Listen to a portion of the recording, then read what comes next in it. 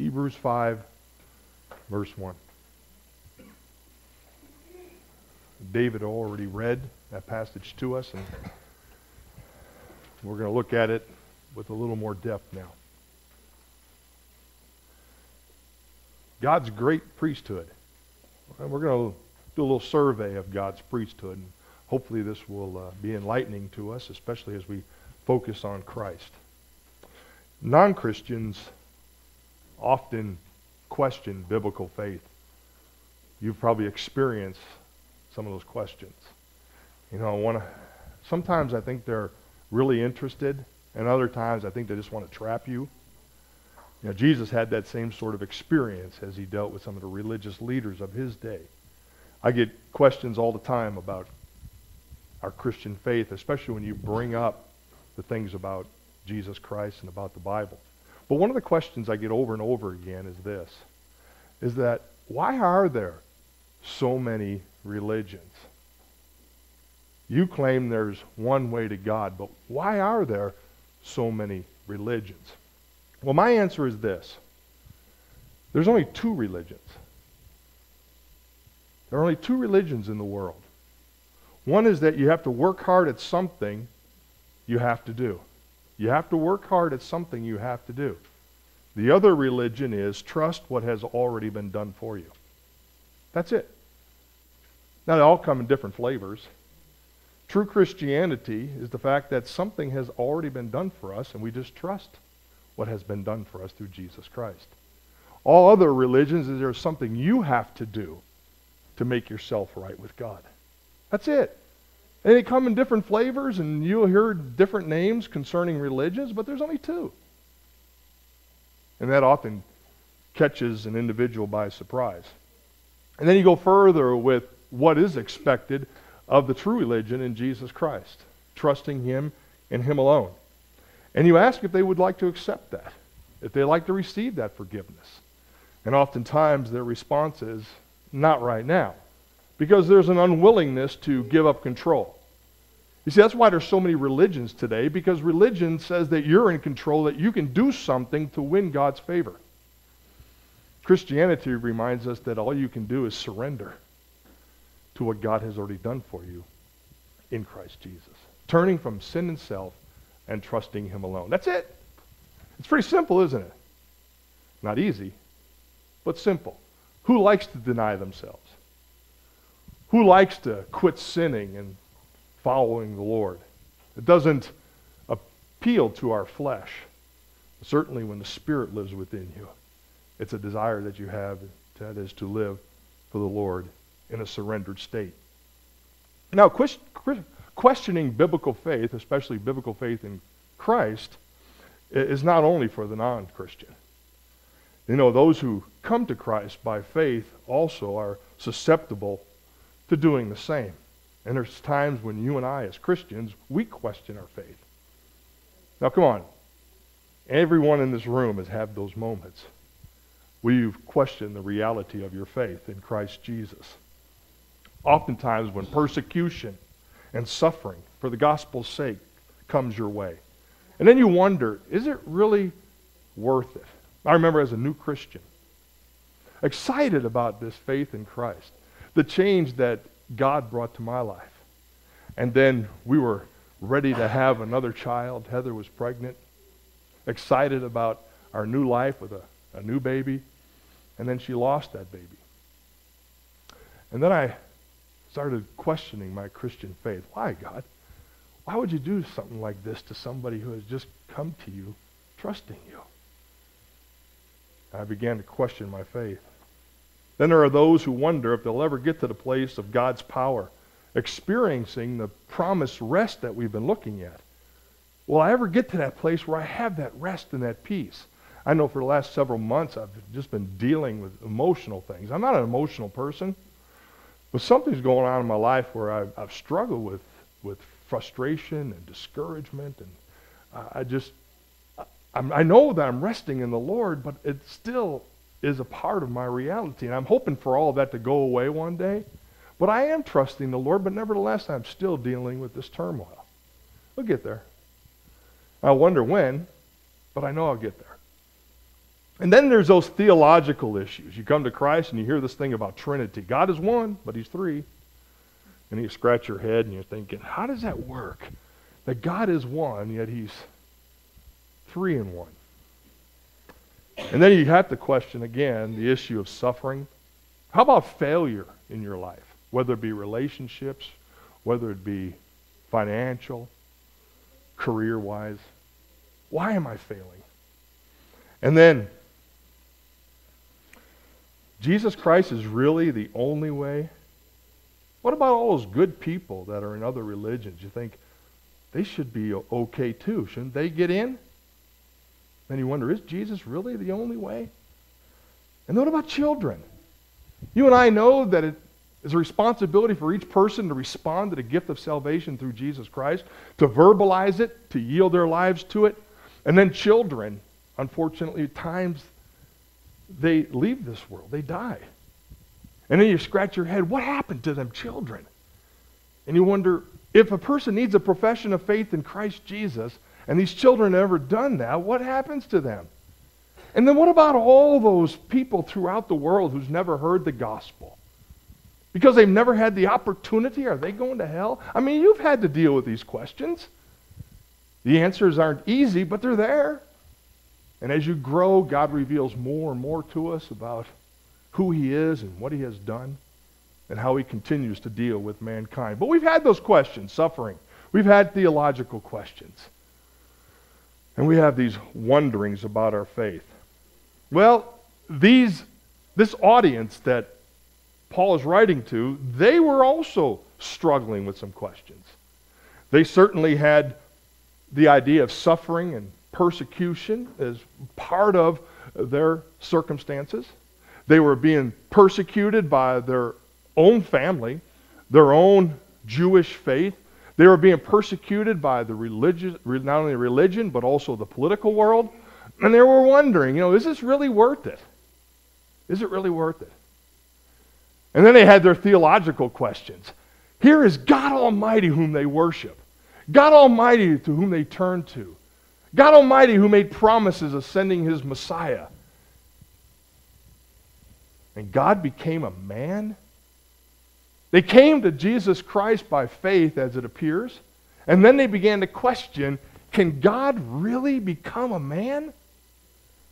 Think about that. For me, that's the greatest miracle of all. Christmas celebration is probably the greatest miracle for me, the fact that the Creator, the Sustainer, the all-powerful, the almighty God became a human being like you and me. That blows me away. I still struggle with that today. I don't have to understand it all, but I certainly trust it by faith because that's what God's Word told me. Now, they struggled with the same thing. And so he wanted to answer those questions. And one way he answered the question is in the fact that this Jesus is superior to angels, which we have seen previously. He's superior to Moses. He's superior to Joshua, giving the rest that Joshua couldn't. And now he moves to the place of Aaron, the priesthood. He said, he's superior to Aaron too, who is the father of the priesthood, the high priest. And he says this, as he goes through this passage, he does a comparison and a contrast. What Aaron brought and what Jesus brings. And that's what we're going to look at this morning, that I hope will instill confidence in us as you and I, no matter what we go through, we have a high priest that we can turn to in every situation, every struggle, every question, every wandering. We can turn to him and trust him to take care of us. You ready? All right. Your outline this morning. Let's look at the priesthood of the Old Testament. Number one, the qualifications. The qualifications of an Old Testament priest, as we see here in this passage. Now there were others, but here's the ones Paul brought out for us. The qualifications of the temporal Old Covenant high priest. What were his qualifications? Letter A. He was understanding and merciful. Look at verse 1. He was taken from men. No, who's going to understand you better? Someone who becomes like you? Of course. Because they then are able to understand sympathize with what you go through. They like basically Jesus walked in our shoes, so to speak. See, he was taken from men. He could have been taken from angels, right? There are religions that teach that. But he was taken from men. He was like one of us so he could understand us. For the listeners, that's probably not a problem. They understood that the priest had to come from human beings rather than any other source. But they still scratched their head. God could become a man? Letter B. He had a divine calling, again in verse 1. My Bible says he was appointed to service to God. Now look it down in verse 4. This service and responsibility of being a high priest, he went on to say, no one takes this honor on himself. Instead, a person is called by God. That's why it's so important to me when you and I deal with our church life, that if an individual senses that they need to be in a ministry, that they're doing that because God is leading and directing them to do that. Oftentimes our response is, if nobody else will do it, then I guess I'll do it. Or, more so in a Baptist church, let somebody else do it. Let somebody else do it. But not this church, right? We want to turn to God and say, God, what would you have me to do as a part of this body of Christ? What is it you want me to do? And once God does that in our lives, there's no one going to be able to shake that. No one will shake that if you're convinced God is leading you in a ministry, in a service. In chapter 8, concerning the high priest, verse 3, for every high priest is appointed to offer gifts and sacrifices. He's, again, a reminder of being appointed. In Exodus chapter 28, verse 1, when God began the high priest, the priestly responsibility and service, he turned to Aaron. Aaron being the first of the high priests, with his sons. So God had already shared with Aaron and all of his descendants that they would become his instrument on behalf of others. They would become the high priest family, so to speak. And from them, high priests and priests would continue to come. And then in Numbers chapter 16, there were those who weren't happy with that. So they tried to democratize it. We see Korah, Dathan, Abiram. They decided that what we'll do, instead of seeking God for direction concerning a high priest and follow his plan, we're going to take a vote and decide who's going to be a high priest. And guess what happened to them? The earth opened up and swallowed them. Not a good plan. Trust God. God will lead us. I remember early in my ministry when we had a deacon, an opportunity for men to serve as deacons, we began to pass out ballots. And I always wondered, is God really honored with this, that we're passing out ballots? To vote and decide who should be a deacon? I think any ministry, God can give that leadership, and we can trust God to put that on a person's heart, and we can tell. I think you can tell most of the time that God is moving in a person's life, and we can trust him to do that, and you can trust him. And that's why over and over again Paul said this, repeating Old Testament passages. Today, if you hear his voice, don't harden your heart, but respond to him. If he's leading you today, respond. Today is the day. Letter C, although he was called by God, he was for the benefit of man. See verse 1 again. He was service to God for the people. See, in the Old Testament, God was unapproachable. Remember in the Garden of Eden, not too long ago when we looked at the book of Genesis, it seemed like a long time ago. Actually, it was a long time ago. But remember when Adam and Eve sinned? God cast them out of his presence. And they were no longer able to approach God. Now, it doesn't mean that God didn't approach them. There were times where God approached man. Obviously, it happened to Abraham. And then in Moses' day, God approached Moses. He invited him into his presence. And then he told the rest of the people, don't even come near the mountain. I'm unapproachable, basically. And then the tabernacle and the temple. There was a veil that separated God from the people. And God invited only the high priest to come into his very presence. Why? Because they ministered on behalf of the people. The people had a need, and these priests were chosen by God to bring the needs and to bring the presence of the people into the presence of God. That was their job. Letter D. He had a humbling ministry. Look at verses 2 and 3. He had a humbling ministry. You know what a humbling ministry is. If you work in the nursery, that's a humbling ministry. Amen? It's challenging sometimes. You know what it is to be humbled. Verse 2 and 3. He is able to deal gently with those who are ignorant and are going astray, since he is also subject to weakness. Because of this, he must make sin offerings for himself as well as for the people. Now, he's able to deal gently. Now, remember back in chapter 4, verse 14, it says that he's able to sympathize. Jesus sympathizes with us. The high priest sympathizes also. That basically means to suffer with someone. But here, to deal gently or to have compassion, it means to suffer with someone to a limit. It basically means this. As a high priest, he had an emphasis to balance that between moral weakness and then his, as being a human, as well as his responsibility to help. He knew his weakness.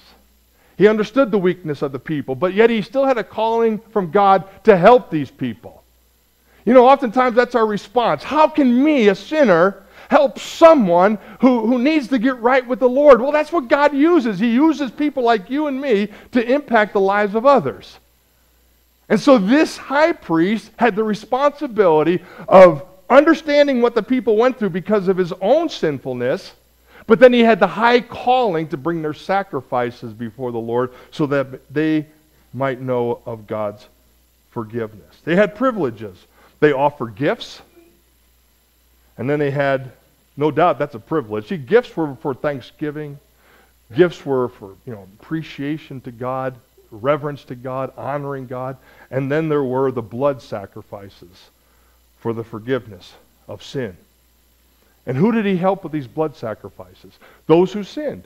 And who were the ones that sinned? Number one, he could only help the uninformed sinner. See verse 2?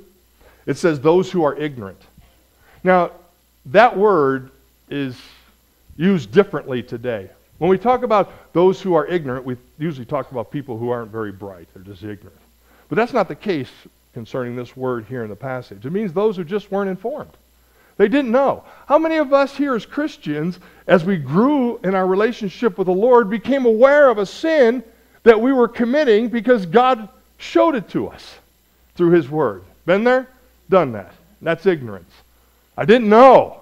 And so the high priest, it tells us in Hebrews chapter 9, verse 7, the high priest alone enters the second room, and he does this only once a year, and never without blood, which is offered for himself and for the sins of the people who committed these sins in ignorance. Leviticus chapter 5, verses 17 through 19, reminds us again that someone who dies without knowing it, or someone who sins without knowing it, violates the law's commands concerning anything prohibited. He bears the consequences of his gift, but then he has to offer sacrifices because he becomes aware of it. So that's what happens in the Old Testament. They just didn't know, and when it was revealed to them, then they knew they had to sacrifice, and they went before the priest to take care of that. Number two, he could only help the unintentional sinner.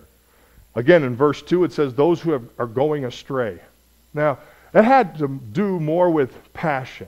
You just had a passion for the wrong things. And you'll notice that in Leviticus chapter 6, verses 1 through 7, the Lord spoke to Moses concerning people who had a passion for things rather than trusting the Lord. And as a result, they sinned.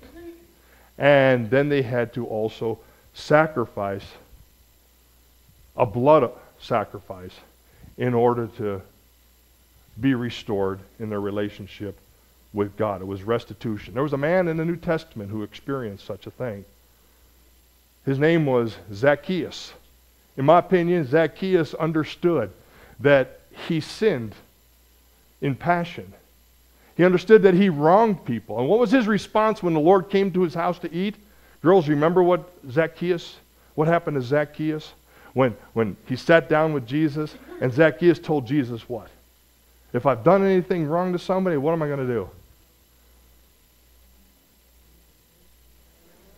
I want to make it right, aren't I? I'm going to restore what I've done wrong. I understand now. What I did was wrong. And then what's interesting is there was no blood sacrifice after that.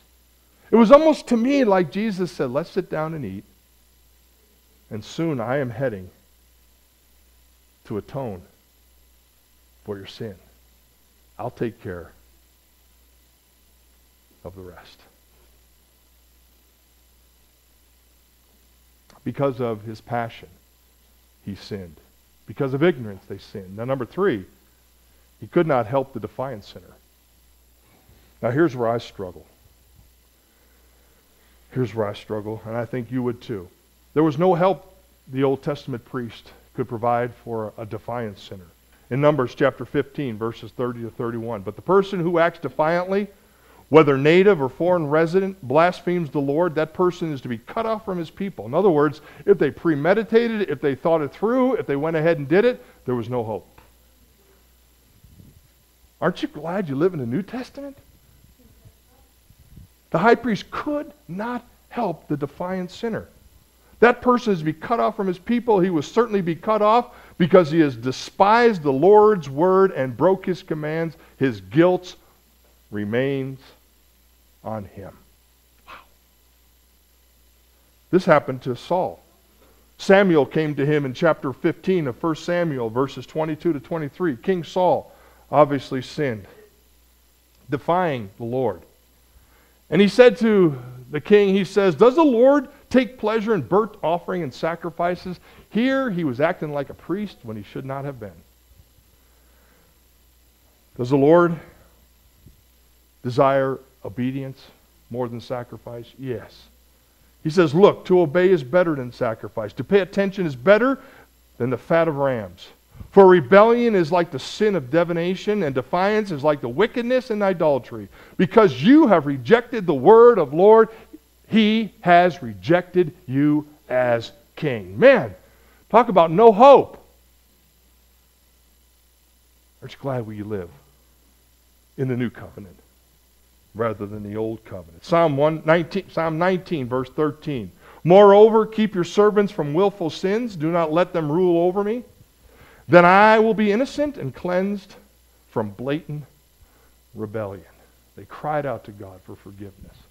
You and I can do the same thing. We understand what blatant sin is. We understand what rebellion is. We understand when God tells us no and we go ahead and do it anyways. When God tells us to do something and we fail to do it, we know what that is.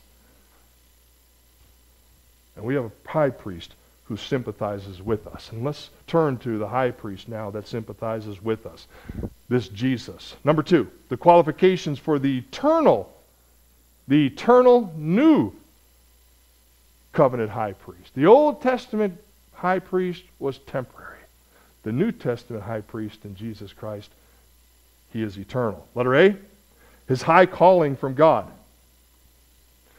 Now he was the Messiah, the promised one. Hebrews, again, chapter 5, verses 4 through 6. No one takes this honor on himself. Instead, a person is called by God, just as Aaron was. In the same way, he's talking about the Messiah, God's promised one, the Son of God. The Messiah did not exalt himself to become high priest, but the one who said to him, "You are my son. Today I have become your father." Also said in another passage, "You are a priest forever in the order of Melchizedek." Now that's a struggle for you and me. When you hear the Bible tell us that today you become my son, you and I understand that Jesus is God. He's the second person of the Trinity. He always existed. Was he not son before he became flesh and blood? No, he was not son.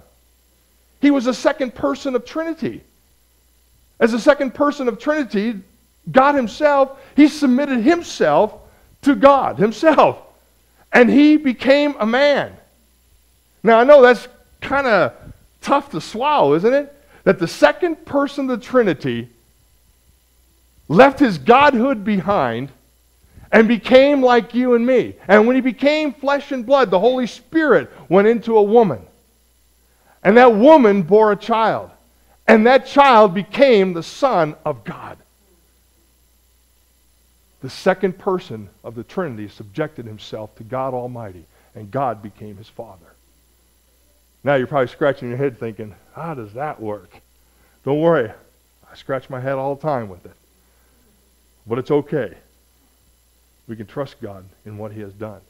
Today you become my son. Number one, that was a promise of the Old Testament, because in verses 5 and 6, the promise was made there in Psalm chapter 2, verse 7, Psalm 110, verse 4, and those were the actual verses used here in our passage this morning. Basically, that he was taking their Bible and explaining to them who this new high priest is, this Jesus whom they've come to know as their Lord and Savior, at least profess faith in the fact that he was Lord and Savior.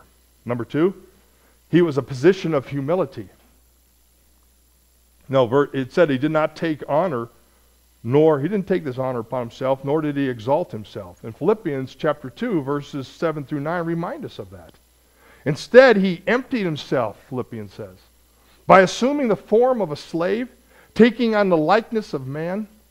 And when he had come as a man, in his external form, he humbled himself by becoming obedient to the point of death, even the death on the cross. For this reason, because he humbled himself, because he was obedient to the Father's leadership and direction in his life, because he was subjected to himself, because he was subjected to the Father, God highly exalted him and gave him the name above every name.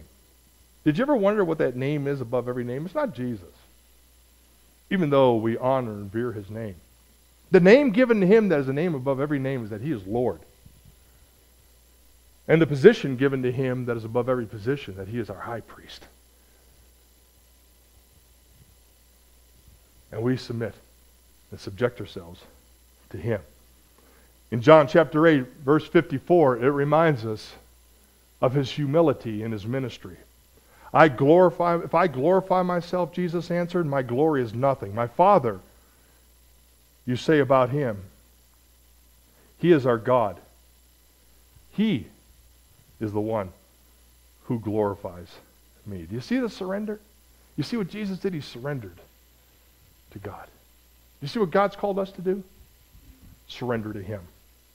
Number three, his priesthood is perpetual. It's a perpetual priesthood. He's in the order of Melchizedek. Now, in Genesis chapter 14, verse 18, we meet Melchizedek, and we understand him as being a king.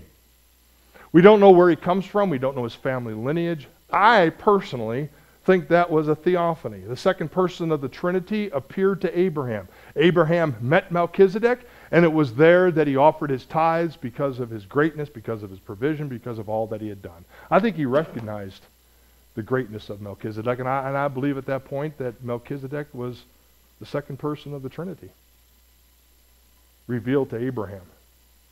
Which reminds us in this passage that Jesus is from the order of Melchizedek, a priesthood that had no beginning and no end.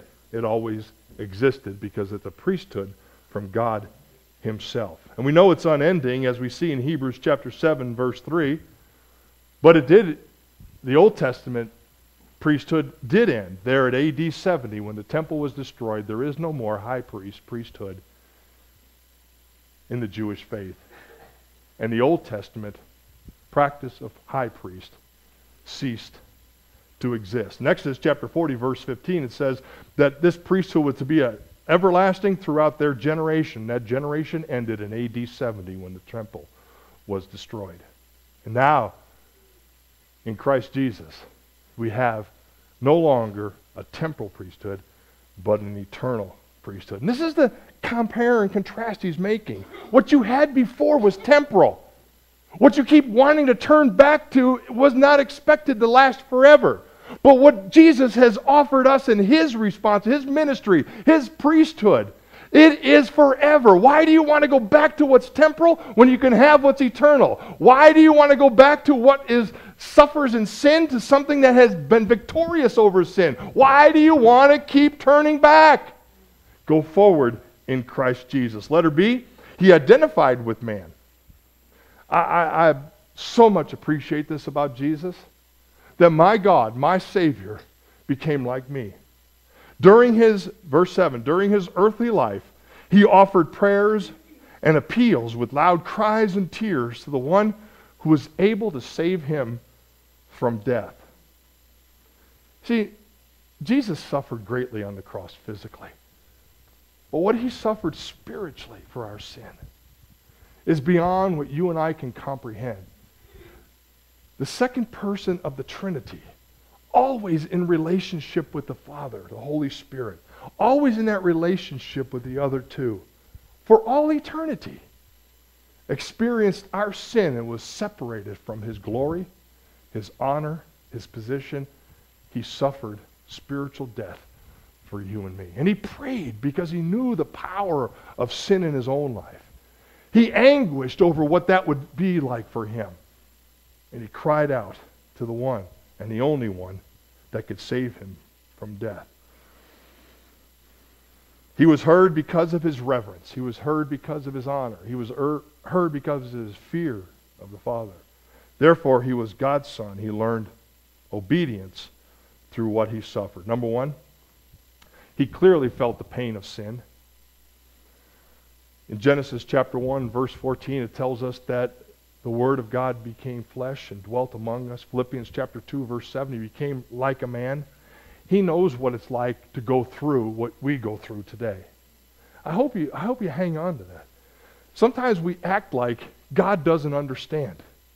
God doesn't know what I'm going through. God knows exactly what you're going through. He knows what it's like to be rejected, ridiculed, mocked, misunderstood, suffer loss of family, hunger, thirst, neglect, betrayal, and physical abuse. He knows it all. And then we cry out, God, this pain, this loss, it hurts so much, it's breaking my heart. But God is carrying us in his arms. And he says, I know. I know. That's my high priest. That's our high priest who knows what we're going through. He is the one and the only. There is no other priesthood but him and him alone. It's to him that I can turn to over and over again to know that he knows what I'm going through. Number two, he feared the penalty of sin. I got that in Luke chapter 22, verses 90 through 46. When Jesus was in the garden, that's what he was struggling with. That's what he sweat drops of blood over. The fact that he would suffer spiritual death on our behalf. And he just surrendered to the Father and said, Father, not my will be done, but yours. I can trust nobody and nothing but you. And he submitted himself to the Father by becoming sin on our behalf. And he became spiritually dead. But did the Father leave him there? The Father resurrected him. And he is our hope. Number three, he faced the persecution of suffering obediently. He became obedient in going through what we go through. His obedience was a result of his human experience. Philippians chapter 2, verse 8 tells us he experienced it to the point of death. I just want you to remember again that suffering is not always a consequence of personal sin. You hear me? Suffering is not always a consequence of personal sin, but it's rather adversity to edify. Sometimes we go through difficult times so that God may build us up and strengthen us in our faith. Jesus didn't go through suffering because of personal sin, but he went through it so he would know what it was to be edified. Who honored, who glorified Jesus, who exalted him? The Father. Just as the Father will exalt and honor you and me. And oftentimes he does it through difficulties and persecution. And letter C, he provided eternal salvation for man.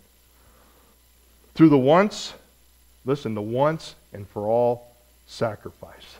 Look at verse 11 of chapter 10.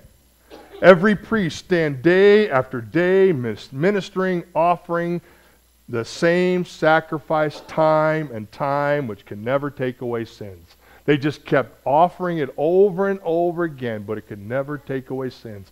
It was only Jesus who could take away the sins. But this man, after offering one sacrifice for sins forever, he sat down at the right hand of God. What do you think that you and I could accomplish? What can we sacrifice? What can we give God to make ourselves right with God? Absolutely nothing. Nothing. He sacrificed himself once and for all as the great high priest, so that through his sacrifice, you and I might know forgiveness through ignorance. We might know sin because of passions, and we might know forgiveness of sin as a result of our own defiance of the Word of God. That's the great high priest we have. The high priest was limited in the Old Testament, but this new high testament priest in Jesus Christ has no limits.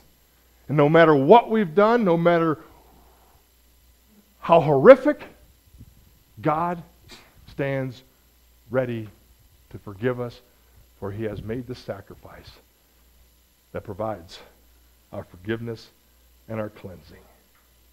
After that one sacrifice for sin, in verse 12 of chapter 10, it says that sins forever he sat down at the right hand of God. How many sins?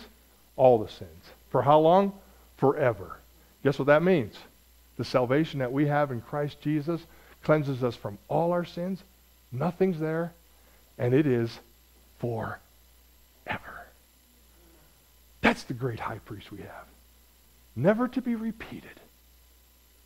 Once and for all. Now, number 3. I want to conclude with our own priesthood. The qualifications for the priesthood of the believers. That's you and me. Those of us who trust God's forgiveness through Jesus Christ. 1 Peter chapter 3, verse 9 says that we're a chosen race, a royal priesthood, a holy nation, a people belonging to God, so that we may proclaim the praises of him who called us out of darkness and into his marvelous light. Once we were not a people, but now you are God's people. You had not received mercy, but now you receive mercy. All because of the great high priest, Jesus Christ, who sacrificed himself for you and me. Letter A, it's available to anyone who will come. It's available to anyone who will come. It's an invitation. He says, I'm willing to forgive you. Matter of fact, I've already forgiven you. You just haven't received it yet. Do you know how you know that you've come to Christ for forgiveness of sin? You've come through humility. Knowing that it was nothing you could do. All you can do is surrender to him. All by faith. Verse 9 says, after he was perfected, he became the source of eternal salvation for all who obey him. Who are the ones who obey him? All the people who do the right things, the morally right? No, that's not the ones who obey him.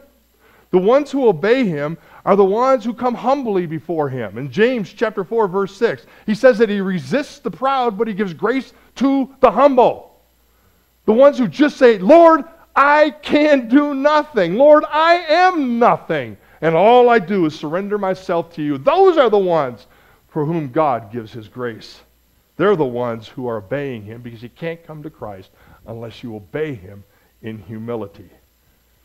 Chapter 7, verse 25. Therefore, he is always able to save those who come to God through him, since he always lives to intercede for them. Letter B, it's available to anyone who comes by obedient faith. Verse 9, the latter part tells us this eternal salvation through obedient faith. There we go again. Is this about being simply obedient to the things of God? No, that'll never get you right with God. Doing the right things will never make you right. Only surrendering to Jesus Christ will make you right. In verse 5 of chapter 1 of the book of Romans, or chapter 5, verse 1, therefore, since we have been declared righteous by faith, we have peace with God through our Lord Jesus Christ. What is it you have to do? You have to surrender. That's it. There's not enough prayers. There's not enough church you can go to. There's not enough money you can give. There's nothing you can do. but humbly surrender yourself before the Lord Jesus. And this is what Jesus said. This is the work of God. In John chapter 6, verse 29, that you do what? This is the work of God. What's the work of God? That you believe in the one He has sent. That's it. All God is doing today is He's working in people's lives so they will come to the place to believe in Him. Have you tried other things? Have you tried religion? Have you tried your own way? Have you tried to be a good person? Have you tried to do the right things? Have you tried everything? Keep trying. You'll always miserably fail or fail miserably. But when you come to surrender and trust Him and humble yourself, He gives grace and mercy to them. Let me tell you, those who do not believe do not humble and do not obey.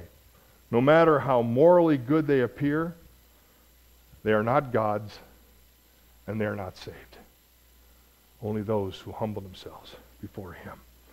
I have 1 and 2 Thessalonians, just a reminder of humbling ourselves in the gospel of Jesus Christ. Letter C. It's available to anyone who will confess Him as Lord. Look at verse 10. He says he was a part of the order of Melchizedek, not Aaron.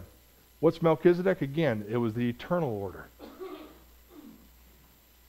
He's the only one. Basically it's this, folks. There's no man that you and I can go to in order to come into the presence of God.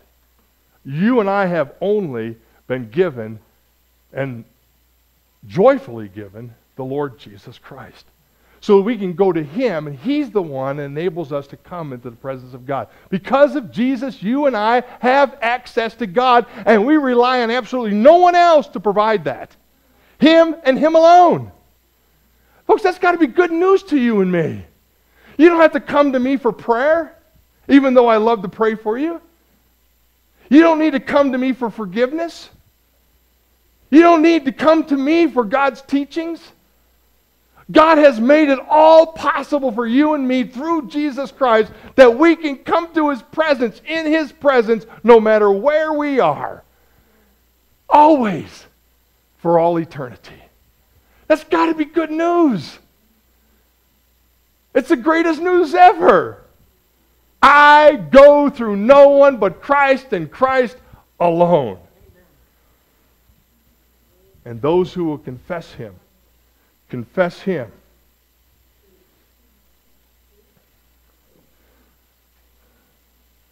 Just as God confessed His Son, you and I confess Jesus as our Lord and our Savior.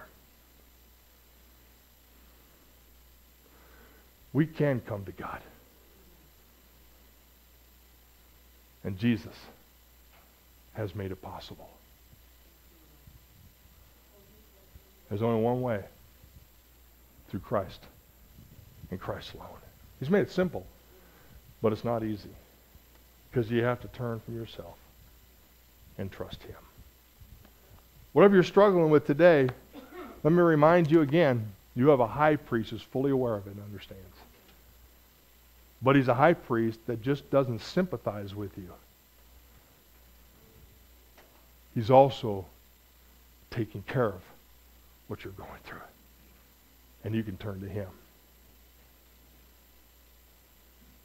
And He will bring you into the presence of God Almighty. What a sweet deal. Father,